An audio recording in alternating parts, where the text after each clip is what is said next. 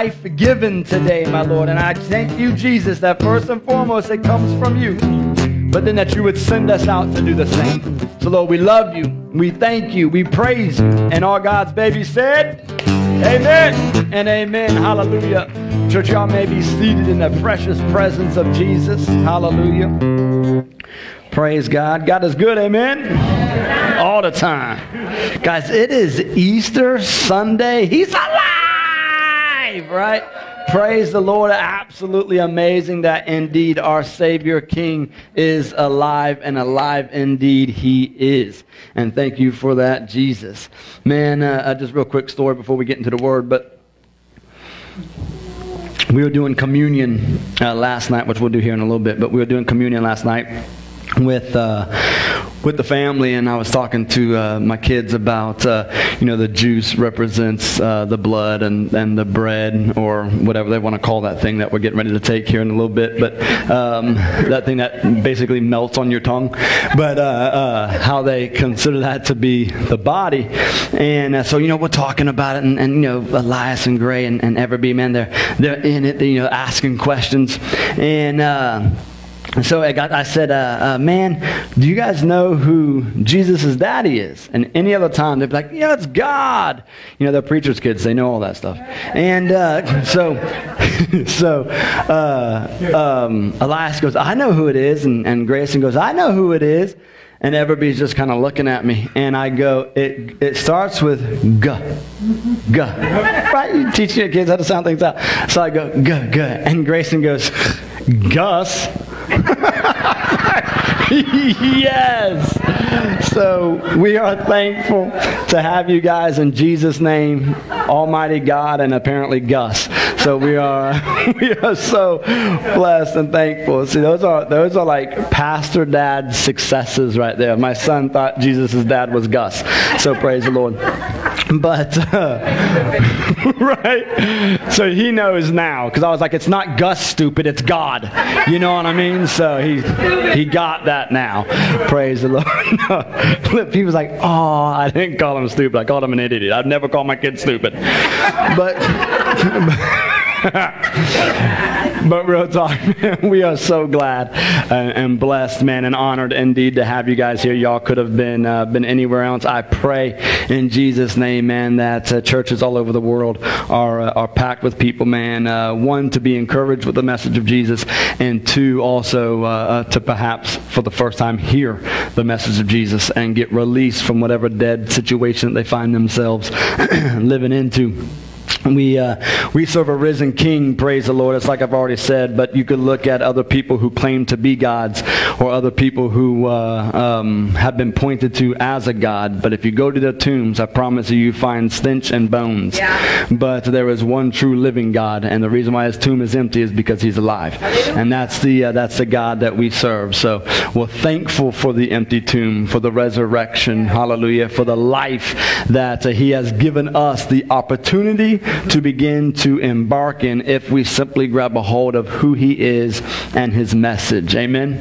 So praise the Lord for that. Guys, I wanted to come at y'all just with a little bit of a different Easter message this Sunday, man, instead of the average or the common resurrection stories of Jesus, which are absolutely amazing. But again, you could go anywhere, and pastors are going to preach out of a very select few of Scripture. So I just wanted to hit us with a little bit different today. I was laying in bed the other night, just seeking the Lord in what it was that He wanted me to talk about for Easter, and I felt like I kept hearing Him impress the word "untie" into my heart. So I know if you're like me, man, then you could immediately begin to think of situations that you need to be untied from, circumstances that you need to be untied from, people that you need to be untied from, this thing or that thing that you need to be untied from, right?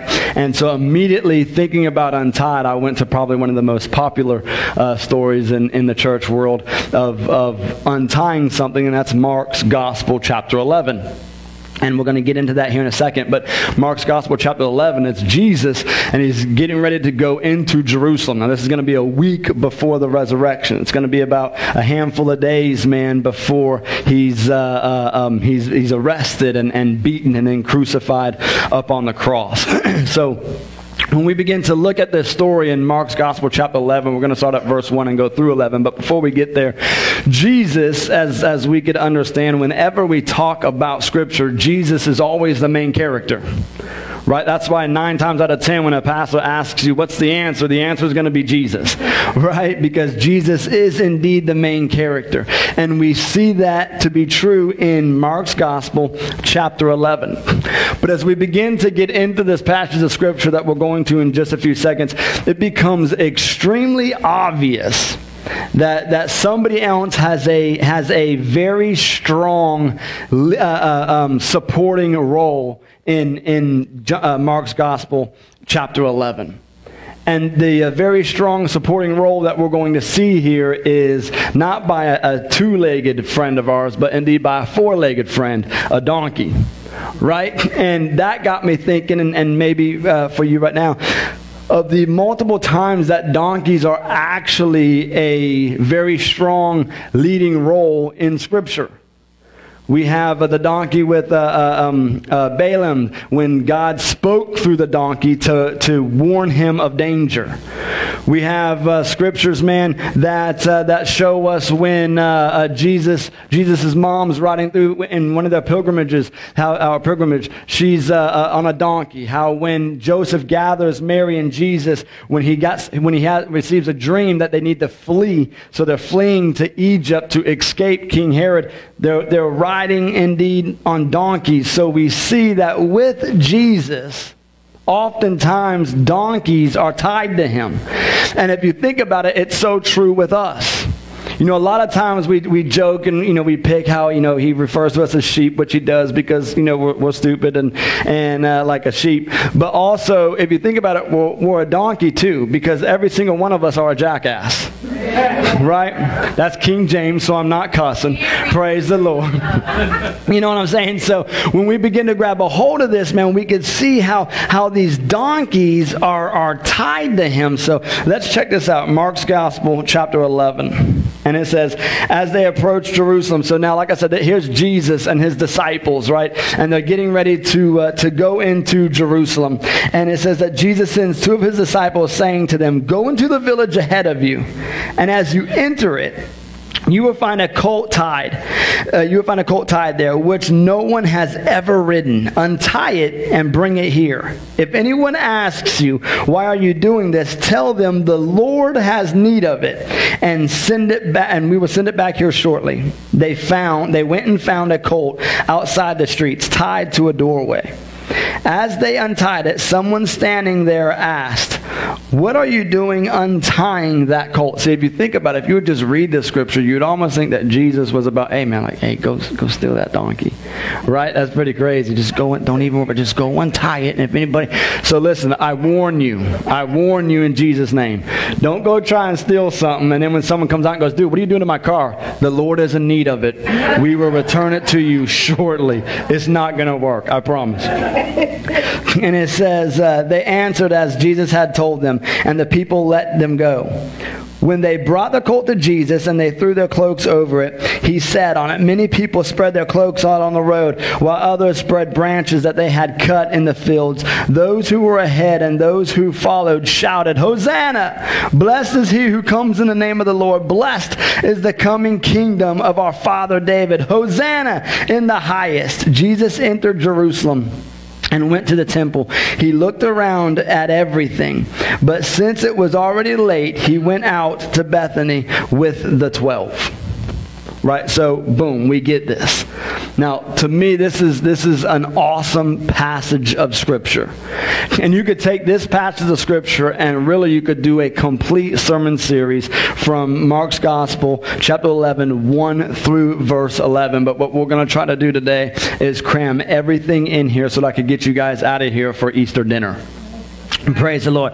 But so we begin to see this, and it's a powerful message to me, and it relates to today.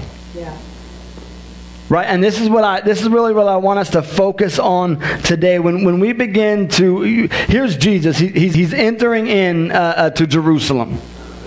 And he is so aware of what is getting ready to take place. Jesus is aware that his time on earth is very limited now. He knows that what it is that he came to do for us is getting ready to indeed cross his path. Jesus is aware that in a matter of days that he's going to receive the worst beating of all mankind. Jesus is aware that in just a short period of time, he's going to be humiliated, ridiculed, insulted, spit on, hated upon like no one ever before him, or that no one ever will after him. Jesus is aware of this. Jesus understands that here in just a handful of days, he's going to be let down by the very ones that he raised up, that he's going to be betrayed by the very ones that he loved. Jesus is far too aware that in just a matter of days, he's going to be chained like a junkyard dog, that he's going to be whipped with the cat of nine tails that is literally going to rip the flesh off of his body. He is aware that in just a handful of days, the excruciating pain, the deadly pain that is going to be partaking upon his life. He's aware of this. Make no mistake. Jesus knew everything about the 9-inch nails that were getting ready to pierce through his hands and indeed his feet. Jesus was aware that he was going to be hung on a cross like a savage criminal. He understood that there indeed was a tomb that was going to await him when his lifeless body was pulled up off of the cross. He knew all of this. He knew all of this, and truth be told, so much more that we would never be able even to begin to explain, and any movie could do its best to try to tell about it, but nothing can ever come close to what Jesus actually went through. Yeah. Jesus knew that he did no wrong. He knew that the wrong man was indeed going to be beaten almost to death, ripped apart, then hung on a cross, and indeed left to die. But yet he did this for me and you. Jesus also knew that all of this was going to take place in front of his mom and in front of those who begin to declare that they loved him. Right? Like he understood this, but even knowing what was getting ready to partake upon his life, Jesus did one thing that so many of us find so hard to do, especially if we knew this was going to be the outcome. Jesus put one foot in front of the other. He didn't allow the fear. He didn't allow the pain. He didn't allow where his mind would begin to venture and wander off to, of thinking about what was getting ready to partake on his life. He did not allow that to tie him down. See, some of us are tied down, but we're not tied down physically. We're tied down mentally. We're tied down spiritually. Jesus, tied down, is still putting one foot in front of the other. Tied down physically, putting one foot in front of the other physically. He's like chained like a ravaged dog. He knew that he had to go forth. He knew that he had to put one foot in front of the other. Jesus, at that moment, was being a donkey for us. He was loading us on his back to carry us to where it is that we needed to be. Wow. The foot of the cross. So that later on, we could be the donkey and carry the message of the Messiah to where it needs to go. Into the darkness of this world. Right? Jesus knew that, but he knew the only way that he was going to be able to get the message out is if he indeed took one foot in front of the other, so on and so forth. Jesus was far too aware of the death that he was getting ready to partake in. And he didn't do it just to show off. He didn't do it just to prove he was God. He did it to spare us. He did it so that me and you would never have to drink the cup of death. Jesus knew he was getting ready to partake in the world's worst thing, the biggest mistake that the world ever made, the biggest mistake the enemy ever made, but yet at the same time, make no mistake, not one of them had the power or the authority to lay him down. Yeah. Yeah. Scripture lets us know he did this. He laid himself down. If he was forced to do it, we wouldn't have the salvation that we have. He chose to do it. Why? Because of the love that it is that he has for us. The love that he has for me. The love that he has for you. So he laid his life down so that your and my life could indeed be raised up. Jesus allowed himself to be tied down and beaten and left for dead so that in the future me and you could beat whatever it is that is tying us down and killing us. Right? Jesus did all of that and so much more for us. This verse is powerful. Oh, this passage is powerful. We see in just a few short verses that Mark actually mentions untied 4 times. Generally, when something is repeated in Scripture, the Lord's trying to get something across to us. And what he's trying to get across to us today is untie, untie, untie. Good. And that's what I want us to concentrate on today, is the role of this donkey that had to be untied in your life. What needs to be untied? See, I believe that there is a whole lot of folks out there today, man, who are like this donkey in the first 3 verses of Scripture. And he's tied up. You feel like you're at the end of your rope. You're waiting. And you're thinking to yourself, is this really it? Like, what's next? Is this really it? Is this really what marriage is like? Is this really what parenting is like? Is this really what adulthood is like? Is this really what church is like? Is this really what Christians are like? Can I get a witness? Right? Is this really what Christ is like? And you feel so tied down. Life, you get hit by life's blows day in and day out. You feel like you just cannot escape them, right? You're wounded by the scratches and the beatings of failure. And you're thinking to yourself, is there anything else? I feel like I'm tied to the situation that there is no escape for me. And listen to me, you're just like the donkey. I get that we're not donkeys. But oftentimes we are just like the donkey in this story, tied up. Maybe somewhere to go, but you have no options on getting there because you're simply tied up. How many of us are tied to unhealthy belief systems? How many of us have been tied to unhealthy teachings? How many of us are tied to a selfish attitude, materialistic things, tied down to social media, tied down to our cell phones?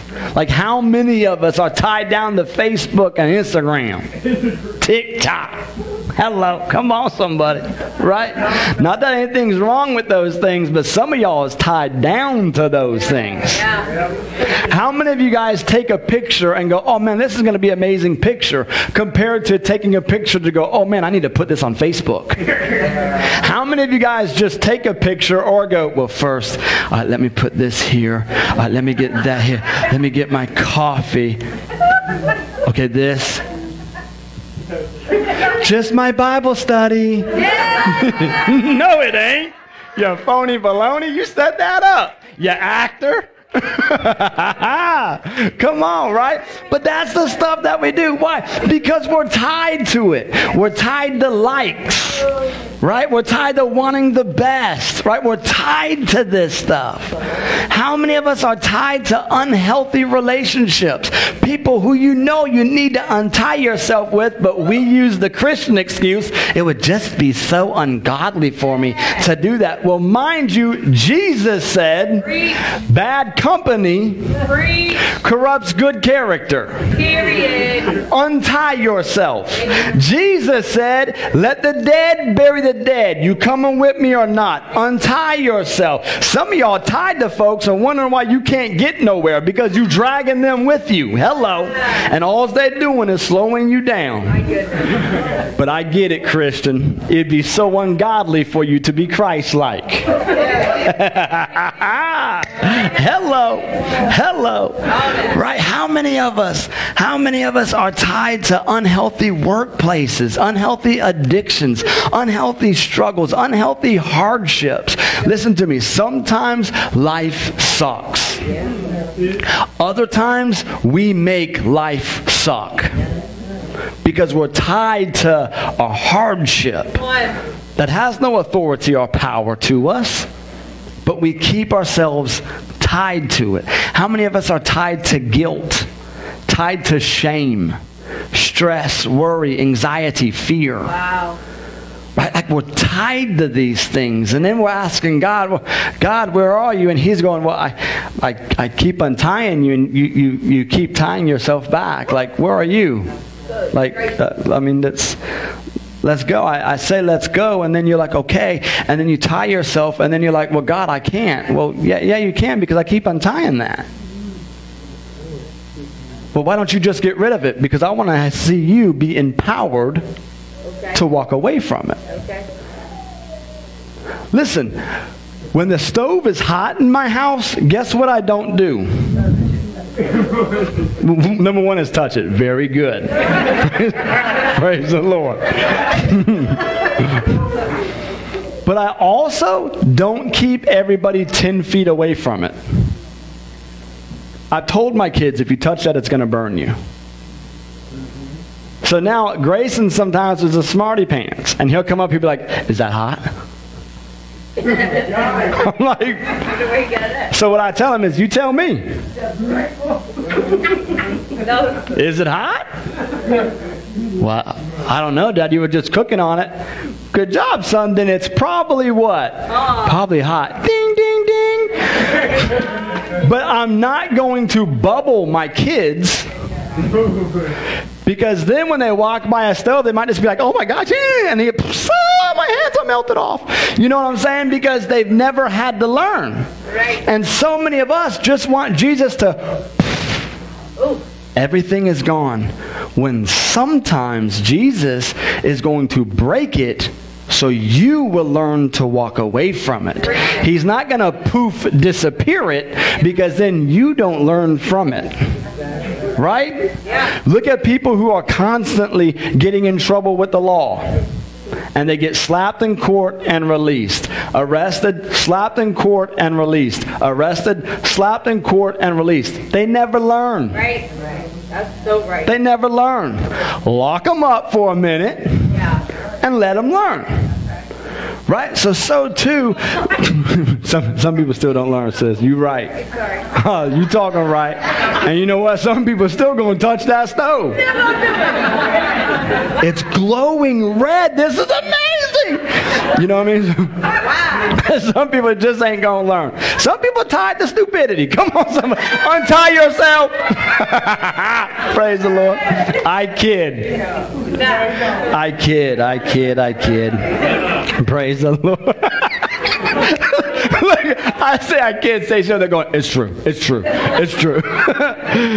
But man, you look at, and it's cheesy, it's cliche, but it's so true. The story of the elephant, right? Like you take this baby elephant. You could put this small little rope on him and stick a stake in the ground, and that baby elephant's going to learn that he can't break free from that rope. And then when that elephant is massive, turns into the massive animal that he is, you can still train him with that little rope and that stake, that he's not going to try to break free from it. Why? Because he now believes that he can't. Right. And since he believes he can't, guess what that elephant's not even going to try to do? Break free from it. Right. The enemy has beaten so many of us so much that we don't even try to untie ourselves or try to get us untied from certain situations any longer, because we just simply believe this is life, this is my life, there is no hope, it's over, this is what I have to deal with. So we simply don't even try to break free from the very thing that is actually hindering us, holding us in place, and killing us. We just simply stop trying. Maybe you're here today and you're realizing that indeed you need to be untied. Or maybe you're here today and you realize that you have indeed been untied. Then what I would say, praise God, congratulations, you are awesome. But my next question for you would be, how many people have you gone and untied? Notice the donkey couldn't untie himself. He had to have somebody come and untie him. Jesus couldn't just say, donkey, come. The donkey was hindered. We got people in our life right now, I guarantee you, that were going, why don't they just come to church? Why don't they this? Why don't they that? Why don't they do this? And why don't they do that? Maybe they can't. And the reason why it may be that they can't is maybe it's because they're tied to something and they simply can't get away. And what they need is not the judgmental spirit, but they need the one that's going to come and go, the Lord's in need of you, and begin to untie. The Lord's in need of you. The Lord's in need of you. Now look, if you untie the donkey and the donkey run off, that's on him, right? But at least if you untie, hey, the Lord's in need of you. The Lord's in need of you. The Lord's in need of you.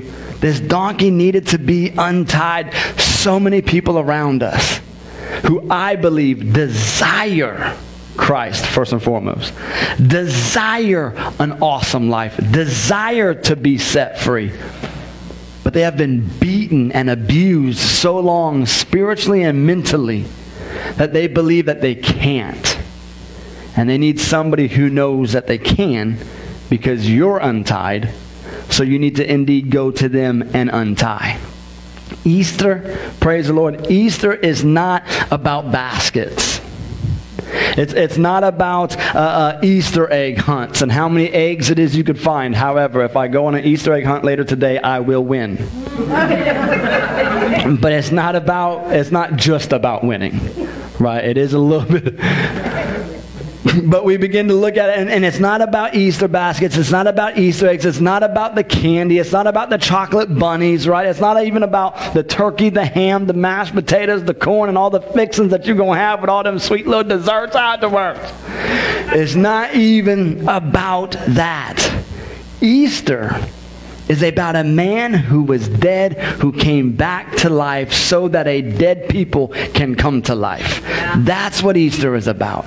Easter is about a donkey who got untied to carry the Messiah into Jerusalem so that indeed he could be up on the cross, to die for my sins, to be placed in a tomb, to have the stone rolled away, for him to come out to give me life. That's what Easter is about. Easter is about me becoming an untied donkey so that now I can carry the message of the Messiah to whomever it is that is facing a deadly situation, so that they can become untied and experience the same life that I have. Good. Any village, any city, every town, any state, any workplace, any school that I travel into, yeah, I have the responsibility of the donkey to carry the Messiah. But the donkey must be untied. Who in your life, or maybe it's you, must be untied? God. Easter is about answering the call to untying other individuals, because I guarantee you there are so many more donkeys in this world right now who are desiring the honor to carry the Messiah. But yet they're too tied up to answer the call. They're too tied up to be able to be set free, to do what it is that they have been called to do. Their dreams and their desires are dead and gone because they've been tied up for far too long. It is time that we begin to declare to them the resurrected King and begin to untie them so that their dreams, hopes, ambitions, and desires indeed can be resurrected. It's time that we stop being this baby elephant tied to a stake with a little piece of rope. And it's time that we begin to realize that we are an African frickin' elephant, baby. One of the most powerful animals to walk the face of this earth in Jesus' name. And that we would realize that every freaking time I take a step, that I rattle the earth beneath my feet. Yeah. Right? It's time that we begin to realize that there is no stake, there is no enemy, there is no rope, there is no circumstance, there is no situation that has the strength, authority, power, or ability to tie me down. Because I have already been untied and resurrected by Jesus Christ. Right? It's time for us to begin to grab a hold of that and realize that. Here's the thing, church. When we celebrate Easter today, again, remember, it's not just celebrating the resurrected King. It's not just celebrating of the life that Jesus indeed has by walking up out the tomb. It's celebrating that He is the one who set us free. It's celebrating that we are free from any dependencies, that we are free from any afflictions, that we are free from anything and everything that has ever tied itself to us, that we have been set free. Miss me with the generational curse, because it's untied and broke over your life if indeed you declare it in Jesus' name. And here's the beautiful thing. It cannot tie itself to you again if you don't go back and tie yourself to it again. It's been broke. It's been shattered. It's declared you are free. Hallelujah. That's what Easter is about. That's what He did for you. He resurrected you, untied you from death, untied you from the tomb, or and rolled away that stone, so that your life is no longer linked to a rope and a stake, but your life is linked, praise the Lord, to the resurrection King. Your life is linked to the life and the life of abundance. That's what it needs to be linked to. It's the transformation that takes place, that we were once on the back of Jesus.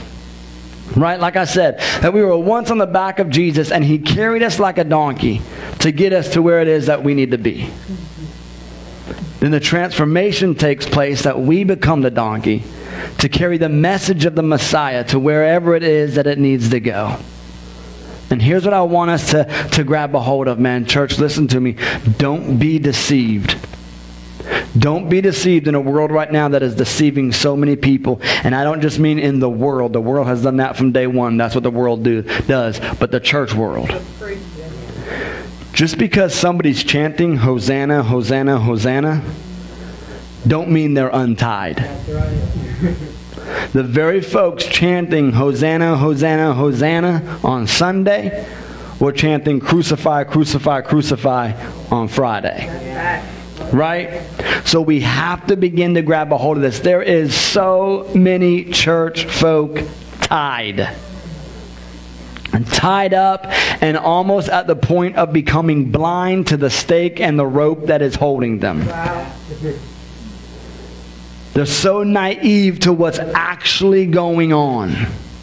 They're so confused because they know what Scripture says, but they're not fully doing it, but they think they're doing more than what it is that they're doing, but yet the enemy has been deceiving them. Wow. They're being deprived from that full life of Christ. Why? Because it's just just right outside their reach. But they feel good because they can see it.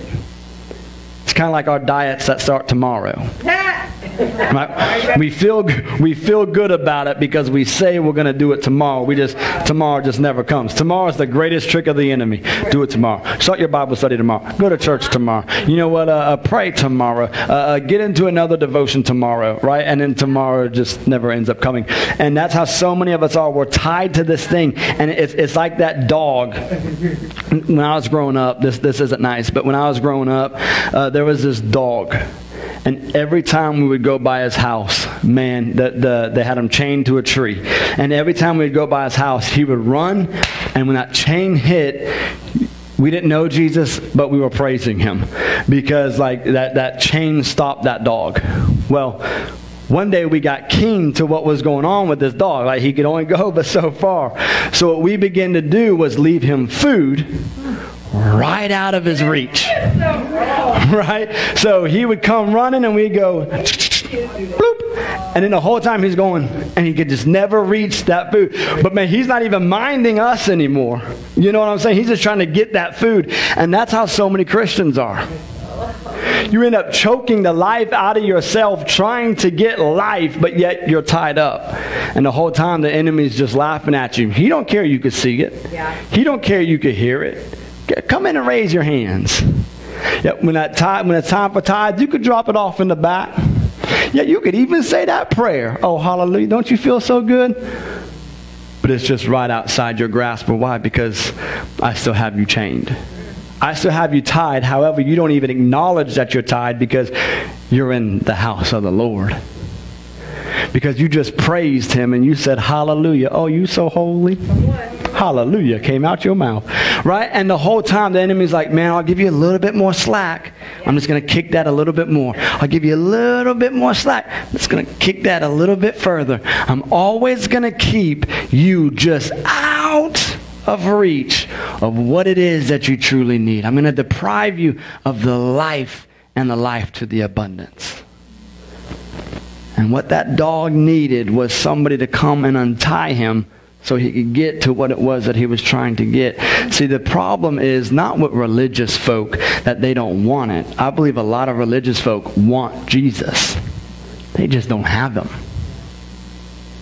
They're just right out of the grasp of true relationship opposed to true religion. Right?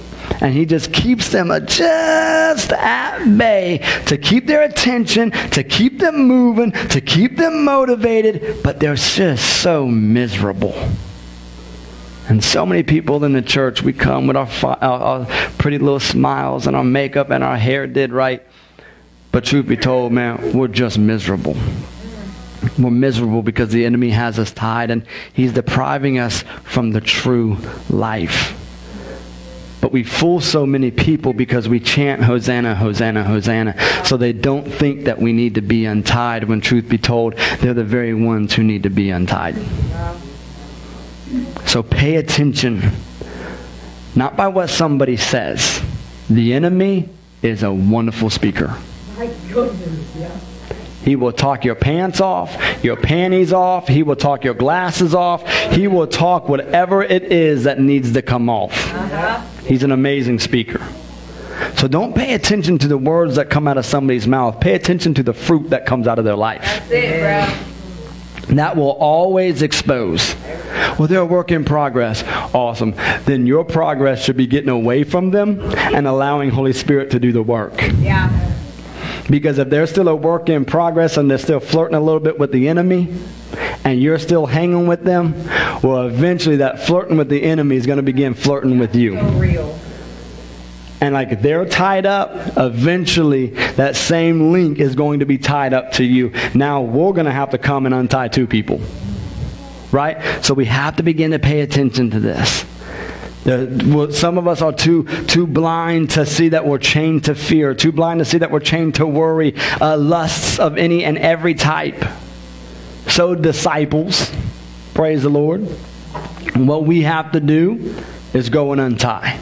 Are you willing to go and untie? Because truth be told, nobody can fully be committed to Christ. Nobody can fully live a Christ-like life and life to the abundance. Nobody can ever truly experience the resurrected King and walk in the power and the authority that Jesus has given us if we remain tied. We will always be hindered.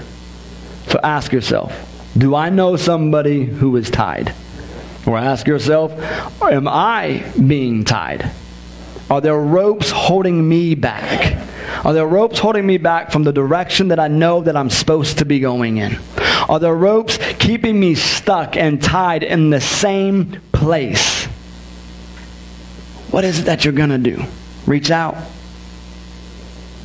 Go untie someone. If you're tied, reach out for help and say, hey guys, look man, I'm miserable. I believe that I'm tied.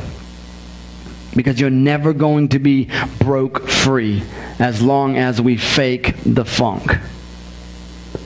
Jesus has life and life for the abundance for each and every single one of us, not a select few. He didn't come up out of that tomb for a handful of people. He came out of that tomb for the world to receive who he is. But some of us are tied up and we think that life is over. There's nothing left.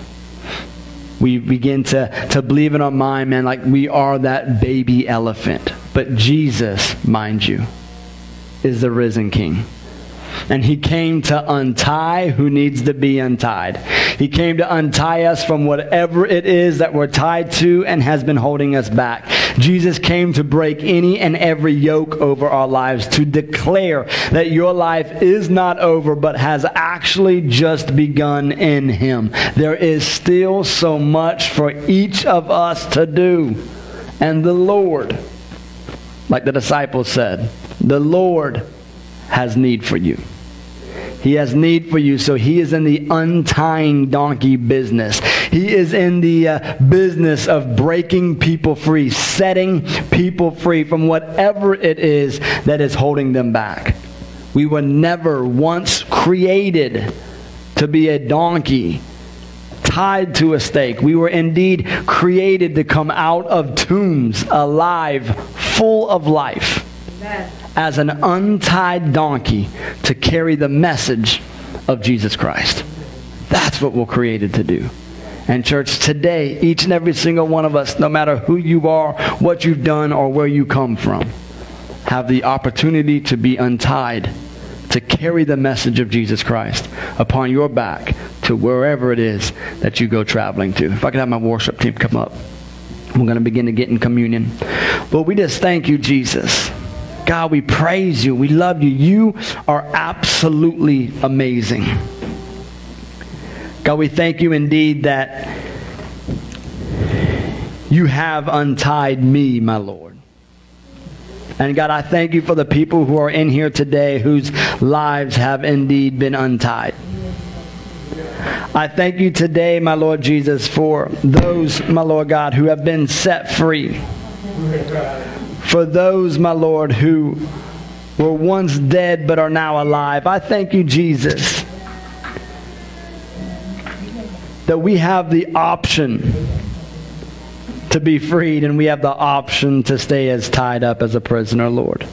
God, and I pray today that we will pick the option to be set free in you. God, I pray today, my Lord Jesus, that we will declare freedom in your holy and righteous name. I pray today, my Lord, that we will begin to declare who you are in our lives. That we would begin to declare, my Lord Jesus, the freedom that we have, and Lord, that we would take that freedom and go into the cities, the towns, the villages, the states, wherever it is that you would send us. And Lord, we would look for the people. Not just those who are in the church. Not just those that we can get encouraged by, but Lord, that we would also look for those, Lord, who are tied up. That we would go to them in boldness, in faithfulness, and in strength.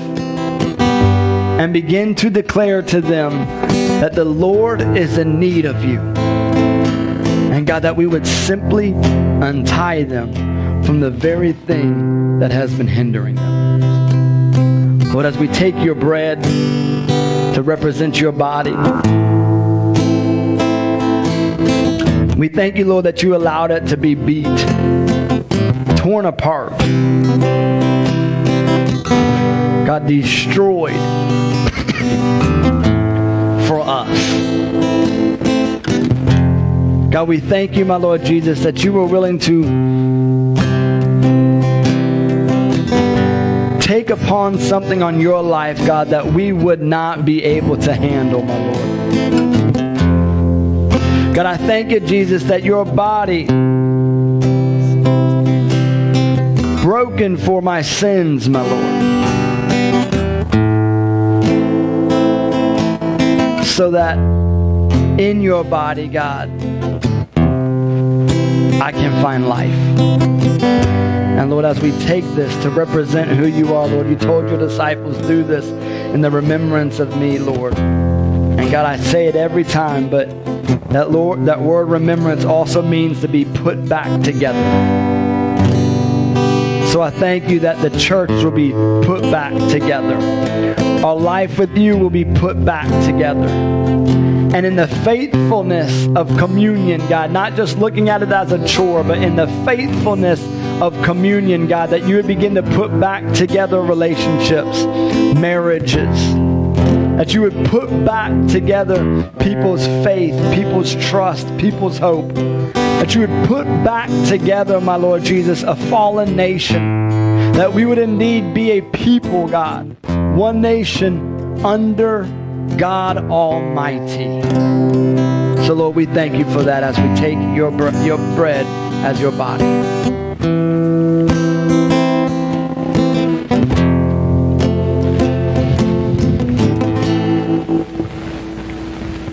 Lord, we thank you for your blood that you shed for us.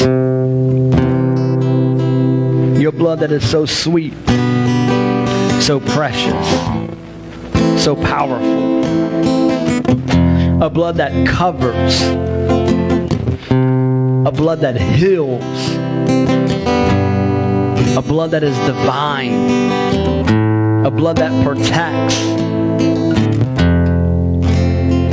And God, I thank you, Jesus, that it is your blood that has covered my sin. It is your blood, my Lord God, that has covered my life. It is your blood, my Lord Jesus, that protects me from the scams of the enemies, my Lord Jesus. God, it is your blood, my Lord God, that has saved my life.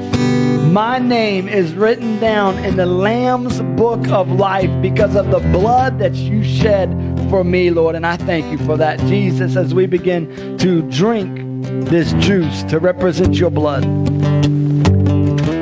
As it coats the inside of our mouth and down into our throat, my Lord Jesus, I pray, my Lord, that we would just spiritually visualize your blood coating us, covering us, healing us.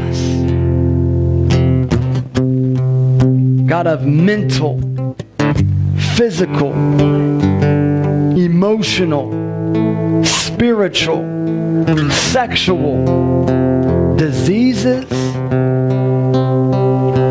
hurts, wounds,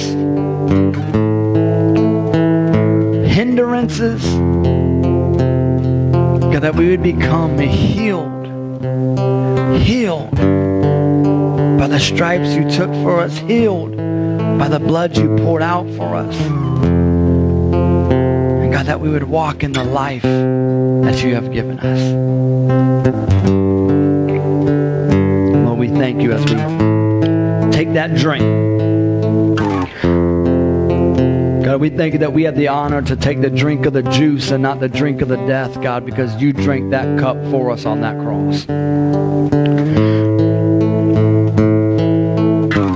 Lord, we thank you that your birth was absolutely amazing. We thank you, my Lord God, that your death was indeed a good thing for us. But Lord, I celebrate the fact that we couldn't just stop there. For if you were born and if you died and if you laid in that tomb, your birth meant absolutely nothing for us. If you laid in that tomb, the life you lived means absolutely nothing to us. We're still hopeless. We're still helpless. But God, the empty tomb and our resurrected King shows the life and the life to the abundance that we have. It shows us that we have hope in you. It shows us that there is help in you. So Lord, we thank you that today, Easter Sunday, my Lord God, is the greatest thing that we get to celebrate. The fact, my Lord God, that our risen King has allowed us to cross over from death to life today. And church, so too is it for you. Simply sitting right where you're at, listening over the Facebook, wherever it is that you're at. If you desire life, if you desire to be untied, simply open up your heart right where you're at and ask the Lord, Jesus, save me. Lord, untie me. And I promise you this, his answer is yes. And as you begin to walk with him and talk with him, Holy Spirit's going to begin to teach you, lead, guide, direct you, to teach you to withstand from ungodly things. Don't worry about what you have to change. Just submit yourself to the King, and he will make all the changes necessary in your life. He will begin to reveal to you the things that you used to once cherish that you will no longer. The things you used to once partake in, you will no longer. Those things that used to kill you but you thought were so fun, he's going to begin to expose all of these things. And you're going to realize the life in Christ and the death in the world. And you're going to be so joyful, so at peace, so filled with hope that you cannot nor would not want to contain it. But get out there and untie those people, just like you yourself were untied right now. So Lord, we love you, we thank you, we praise you. And all God's babies said, hallelujah. Church, stand to your feet. We're going to get back into worship. Our tithes and offering buckets are there on the